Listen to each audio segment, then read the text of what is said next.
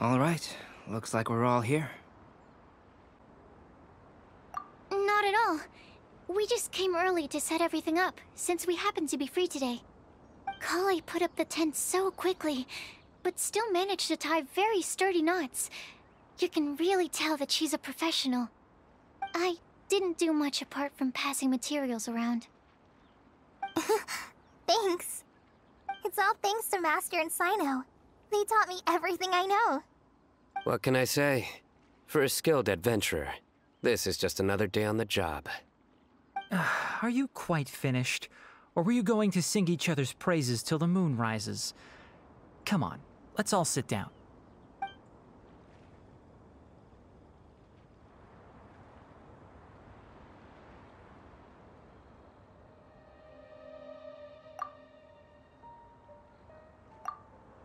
That sunshine sprat was really very good. I didn't watch you cook it, but I believe that the prominent umami flavor of the dish owes itself to more than the fish alone. That's correct. Any further deductions? Let me think. The aroma was quite uniform. Unlike that of a spice blend, it was also unfamiliar to me. So I would venture that it was a Mondstadt specialty. As far as edible Mondstadt plant species are concerned, calla lilies are usually used in soups. So if I had to guess... small lampgrass? That's right. I've long heard that Sumeru's fish with cream sauce is noted for its gentle texture, which brings out the tenderness of the fish.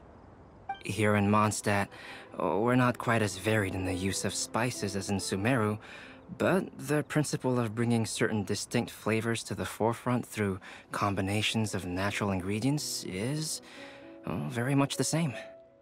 I liked it a lot. I'm curious as to the exact ratio of ingredients. I'll write a copy of the recipe for you. Would anyone like to try the nutrient-dense meal I made? I'll have some. What about you, Kale? It doesn't look like you've eaten very much. Is your appetite low at the moment? No. I just don't eat a lot normally.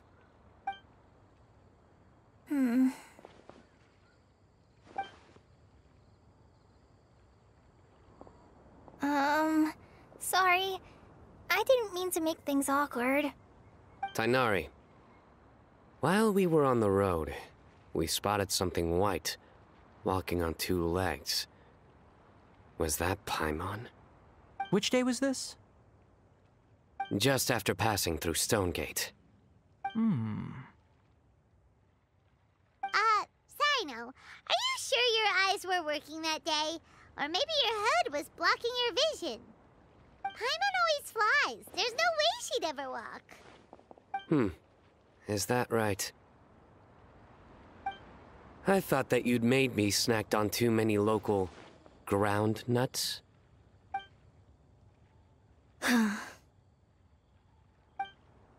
No? Not funny? Ground, you know. As in ground up, but also the ground. Ground nuts make you fall to the ground.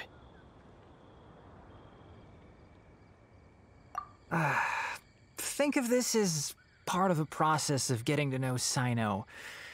On the bright side, these jokes show that he thinks of you as his friends. Still, we could test the hypothesis. What hypothesis? That plant species indigenous to Mondstadt may have an effect on the motor functions of flying lifeforms. Hey! Paimon's not your test subject!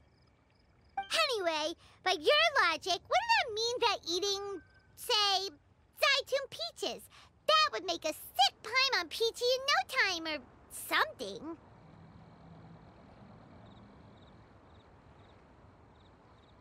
Hey! Not you two!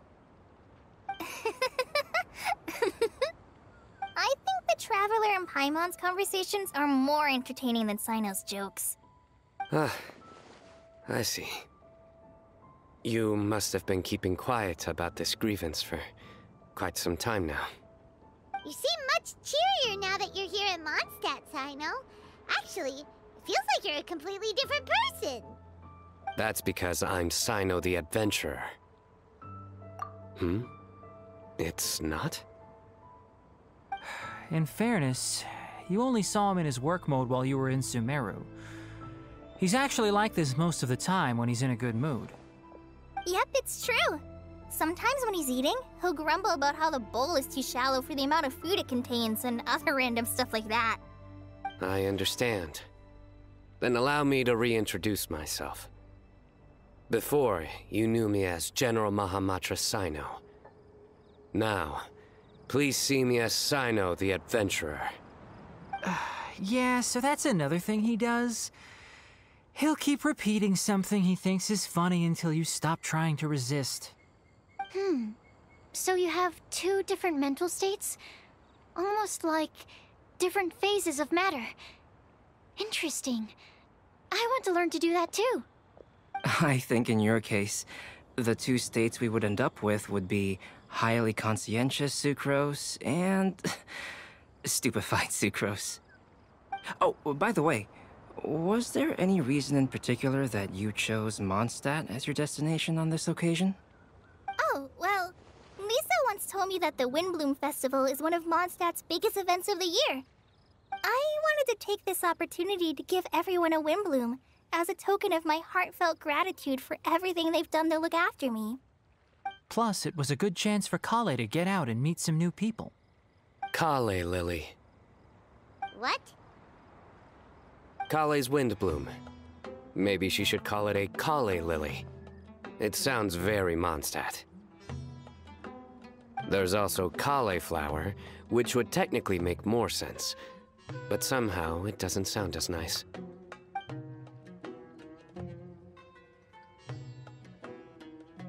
Moving swiftly on. Wow, he just completely ignored the joke and carried on the conversation. Guess sometimes that's the only way forward. Sumeru's been through some major changes recently, and things at work have only just started to calm down. I don't get many opportunities to take a vacation, and this was a chance to join Kale on her trip while also learning a few things about Mondstadt's flora and fauna that I'll be able to pass on to my peers and students on my return. Two birds with one stone. How about you, Sino? I came to ensure Kale's safety. That's just an excuse. Plain and simple. Also, there's the matter of a Genius Invocation TCG custom-made card back. Aha! So you did have an ulterior motive. Have you all played Genius Invocation TCG before? And that is why I am proud to call you my friend. When I first began contemplating getting a new card back, I asked around before eventually deciding to ask the legendary Mr. Calx for guidance. A friend of mine, Sawada, whom I played cards with on occasion, had been to Inazuma for the Irodori festival. He told me that Calx was a Mondstadter, so I should try my luck there. Calx? Isn't that... You mean, he's a friend of yours? I see. So, you came to Mondstadt in search of Calx. No, that is inaccurate. I came here principally to protect Kale. You most certainly did not. Kale's been here on the quiet numerous times, and this is the first time you felt the need to join. Not only me, same applies to you too, doesn't it? If my writer friend were here now, I'm sure he would describe this curious coincidence as having the makings of a good story. It's always a pleasure to meet a fan.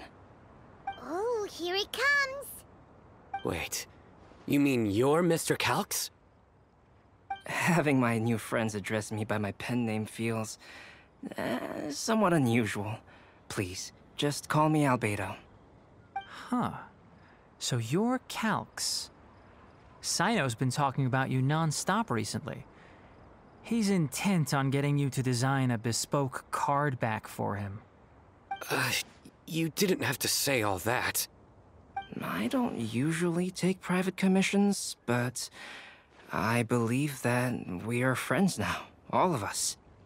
Our conversations have been deep and interesting, and Sino, Your passion for this game is indeed one of a kind. I can see it in your eyes. Obviously. And given that you've come all this way from Sumeru to see me, I'd be quite honored to take this commission. Wow, your teacher's so nice. I feel the same about yours. Well, they definitely have different personalities, but they're similar when it comes to their character. So, how much should I budget for the timeless masterpiece you will produce for me? Surely, timeless masterpiece is something of an overstatement. Any artwork fit to appear on the reverse of my card decks is by definition a timeless masterpiece, even if I do say so myself. Don't mind him. These TCG nut jobs are all like this. I see. So, this has an almost religious significance.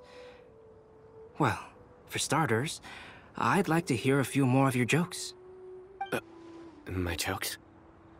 You like them? I do. Really? I didn't see you laughing. Yeah, well, the joke's ability to induce laughter is a separate matter, but I certainly find them fun. If I might interrupt, does anyone else smell something strange? My nutritional meal! Will it be okay? Should we go over and take a look too?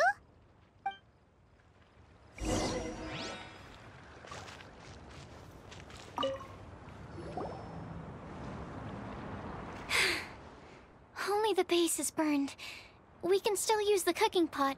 It just needs a bit of a wash. Good thing Tainari's nose is so sharp. Has he been in this kind of situation a lot before? I know, it's just...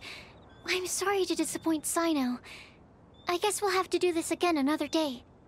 Oh, yes. I'm not sure if you've noticed. Kale seems a little... depressed. I noticed she was in a low mood when everyone was talking. Remember that note she received?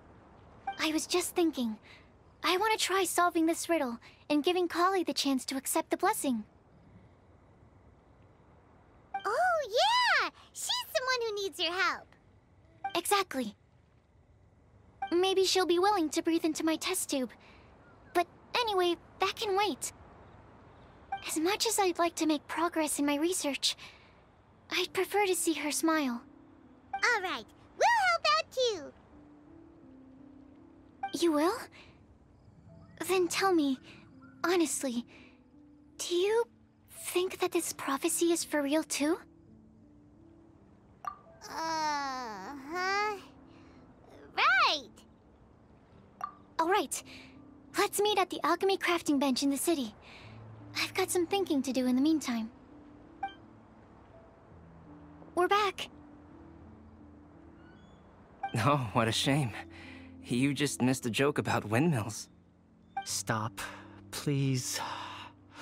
I don't need to hear it a fifth time. That bad, huh?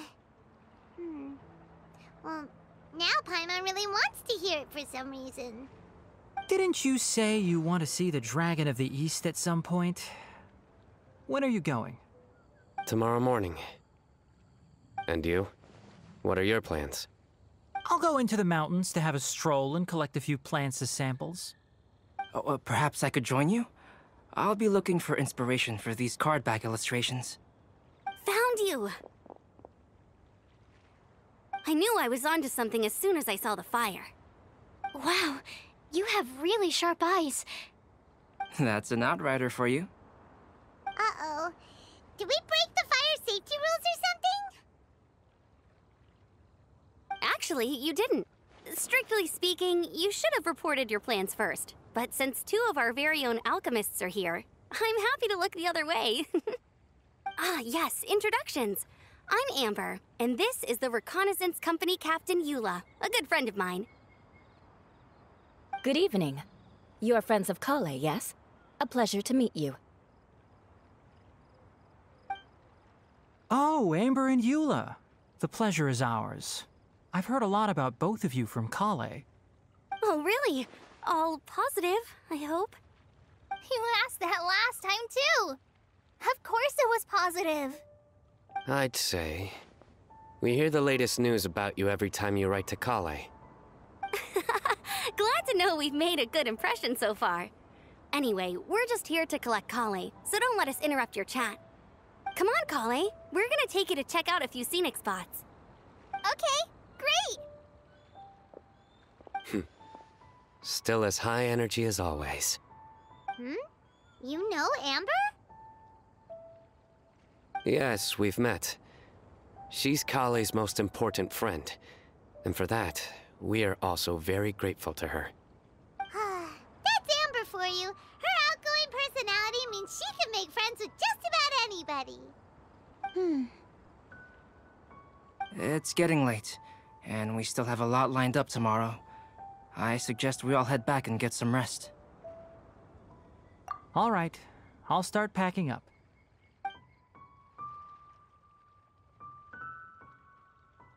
You're gonna get the tone-deaf bard to check out that note, aren't you? Guess Paimon knows you pretty well, huh? Knowing him, he should be hitting the taverns around this time. We can go corner him and make him answer our questions. Let's move!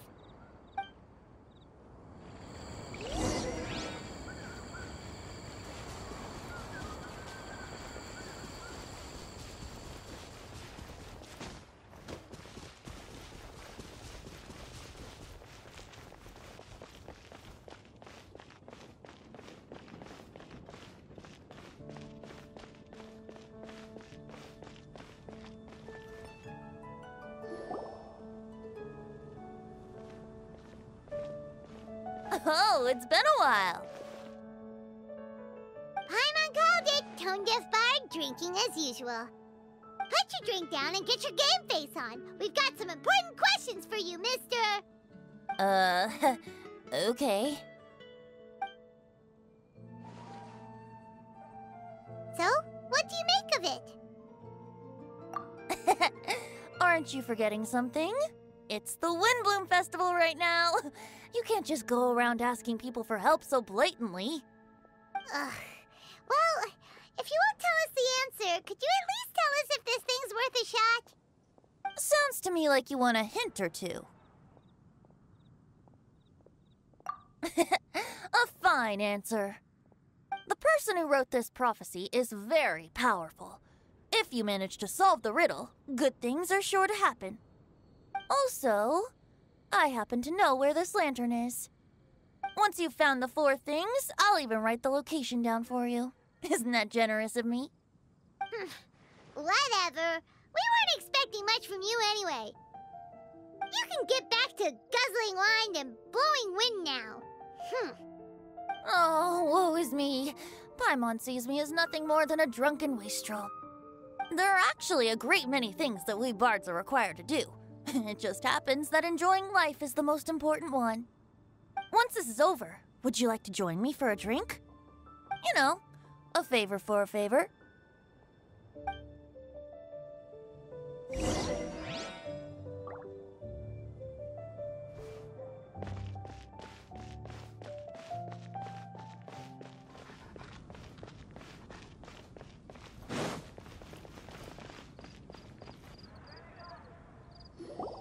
A flower that is not of this world. Not of this world. Sucrose! We've got some good news and some bad news. Which would you like to hear first? Let's have the bad news first, I guess. Huh? Really? Don't most people usually want to hear the good stuff first? Oh, all right then. Basically, we went to Windrise to divine the breeze. The wind said that the prophecy is real and that your idea is a really good one. That doesn't sound like bad news. So what's the real bad news then?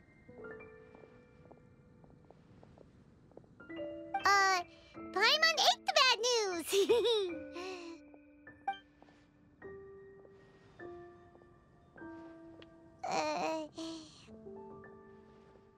Blame Sino. If it's not funny, then it's his fault.